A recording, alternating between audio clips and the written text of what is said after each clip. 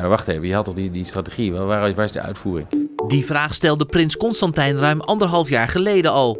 Overheden en het bedrijfsleven in Nederland werken samen aan de Smart City aanpak. Nu nog vooral in pilots, maar dat moet veranderen. Je ziet nu heel veel experimenten, maar die experimenten zijn eigenlijk losgetrokken van alle moeilijke vragen rond publieke aanbesteding, rond de uitvoering, de gevestigde belangen. Hoe je het doet, hoe je gaat van het experiment, een geslaagd experiment, naar het opschalen, dat is toch wel de uitdaging. Op vraag van Mark Rutte werd door de Nederlandse Smart City Community gezamenlijk de Smart City strategie geschreven. Gezamenlijke missies volgden en de pilots nemen toe. Maar nu moeten we opschalen naar echte projecten met echte maatschappelijke impact. Vaak zie je dat als het geld op is of de tijd is op, dan is ook het project voorbij. Dus er wordt niet aan kennisdeling gedaan, maar ook niet aan opschaling. Daarom werd tijdens de Smart City World Expo in Barcelona door het C-level van vooraanstaande Nederlandse Smart City bedrijven besloten een gezamenlijk geluid te laten horen aan de overheid. Om zo naar een volgende fase te komen. In 12 interviews kwamen de hoofdoorzaken die opschaling in de weg staan naar voren. Zoals het gebrek aan standaardisatie. Wat volgens mij vooral gaat helpen is dat we een aantal zaken vinden waarin we elkaar comfort kunnen geven. Dus waar we standaarden over afspreken. Standaarden en de traditionele wijze van aanbesteden is volgens ondernemers nog vaak een bottleneck. Nou, er zijn gelukkig al wijzigingen aangebracht. We kennen inmiddels sinds 1,5 jaar ook het innovatief aanbesteden.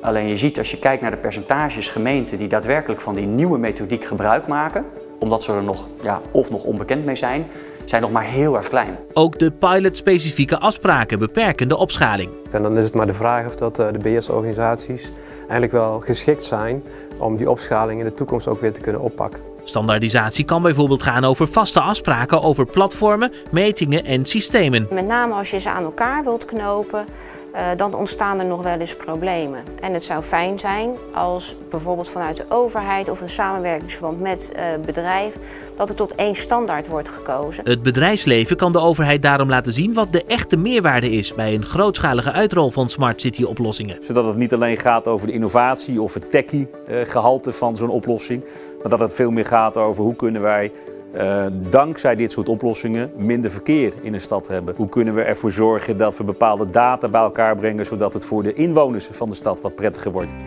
We zijn al 25 jaar bezig met Smart City. Dat is een leuke term die ooit bedacht is, maar toen leefden we nog niet in een wereld waar internet zo'n grote rol speelde, waar we allemaal met een mobiele telefoon rondliepen die allerlei dingen kan. En dat biedt weer een hele hoop nieuwe kansen en mogelijkheden. En dan gaat het dus over de infrastructuur, een van de belangrijkste voorwaarden voor Smart City opschaling. We moeten de huidige infrastructuur nu al klaarmaken voor de toepassingen van morgen. Als we kijken bijvoorbeeld naar de openbare verlichting. We hebben de afgelopen decennia natuurlijk openbare verlichting binnen gemeenten gezien als een paal waar een lampje aan brandt. Maar dat is niet meer zo. Nou, de Smart City heeft juist helemaal niks meer met verlichting te maken. Die gaat juist over luchtkwaliteit, veiligheid, mobiliteit, communicatie, 5G, toepassingen. Dus valt het helemaal niet meer binnen het gebied van de verlichtingspersoon. En het denken en de omslag maken om dit soort traditionele objecten om te bouwen naar slimmere objecten, om ze juist ook open te stellen voor dit soort nieuwe toepassingen, dat is vaak nog echt één grote brug te ver. En dan gaat het over verlichting, maar dat geldt ook voor allerlei andere Smart City toepassingen. De overheid zou dus anders moeten denken. Dat gebeurt nu alleen op kleine schaal. Laat het bedrijfsleven gewoon vooral lekker ondernemend zijn.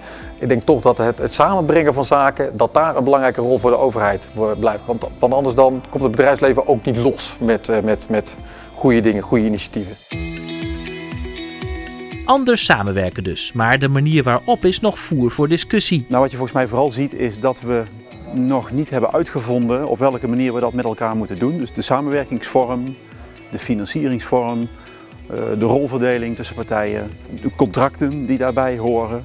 Dat is eigenlijk allemaal nog niet bedacht. Er zijn nog geen standaarden voor. De geïnterviewde ondernemers hebben allemaal hun visie op hoe Smart City op te schalen is. Ze weten dan ook wel wat ze zouden doen als ze zelf staatssecretaris zouden zijn. Ik denk dat ik de samenwerking zou zoeken tussen de experts, zijnde de experts van de universiteit als uit het bedrijfsleven. Juist door die combinatie te gaan zoeken kan je heel erg sterk gaan sturen op beleid en met informatie dus ook verbeteringen aanbrengen. En ik zou daarin vooral zoeken naar hoe ik partners kan contracteren in plaats van dat ik klussen in de markt zet. Ik denk dat een staatssecretaris ook veel meer nadruk moet leggen op die nieuwe wijze van aanbesteden die gewoon mogelijk is gemaakt in 2017 in de wet. Ik zou als staatssecretaris daar ook wel op doorpakken. Kies verschillende oplossingen, evalueer die en kijk wat het meest effectief was.